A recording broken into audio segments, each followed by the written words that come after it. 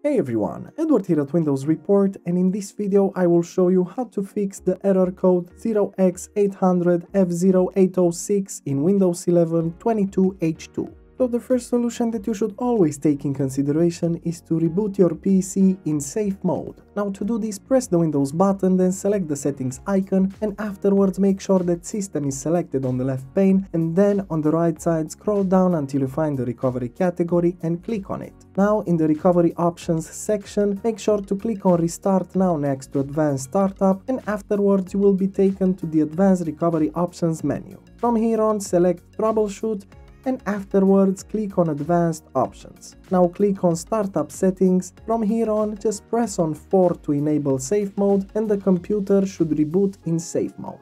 This means that rebooting your computer in safe mode can fix the system's issue, and then you can restart again in the standard mode and check if the problem still persists. Moving on, another useful solution is to run the Windows Update troubleshooter. To do this, press the Windows button, then select the settings icon, and afterwards make sure again that system is selected on the left pane, and then on the right side scroll down until you find the troubleshoot category and click on it.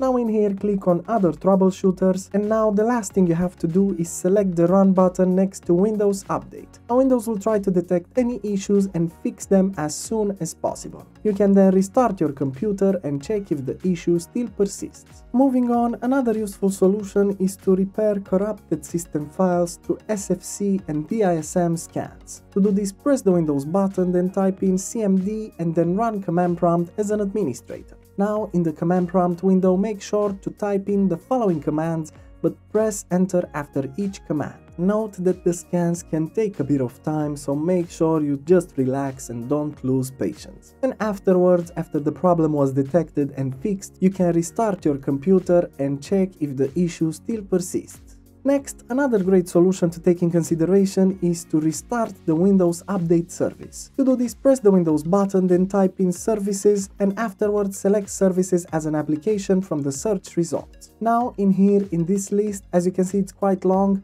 If you want to find this service faster, just make sure to click on a random service, then type the first letter of the service you're looking for. In our case, it's W.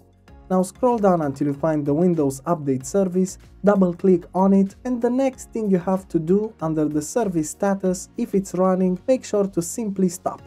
You can also make sure that the startup type is set to automatic, and now the last move is to simply restart this service. So click on the start button, then select apply and OK to save the changes, and then you can check to see if the issue still persists. And lastly, another useful solution is to perform a system restore. To do this, press the Windows button, then type in rstrui and then select it as a run command from the search results. Now in the system restore window, make sure to start this process by pressing on the next button, then choose the earliest point in time before the problem occurred, then click on next, and lastly reconfirm by pressing on the finish button. Then you can just wait until the restoration procedure will be finished, restart your computer, and once again check if the problem still persists. However, as an alternative, we highly recommend you to try out Restoro, which is an app that specializes in scanning and repairing any issues with your Windows operating system faster than you think. At the same time, Restoro also repairs damage caused by malware, which is a great plus in functionality. So make sure to check out the link in the description below. And that's it. Super simple, isn't it? Of course, if you enjoyed this video, make sure to hit the like button and as usual, subscribe to our channel. Thank you.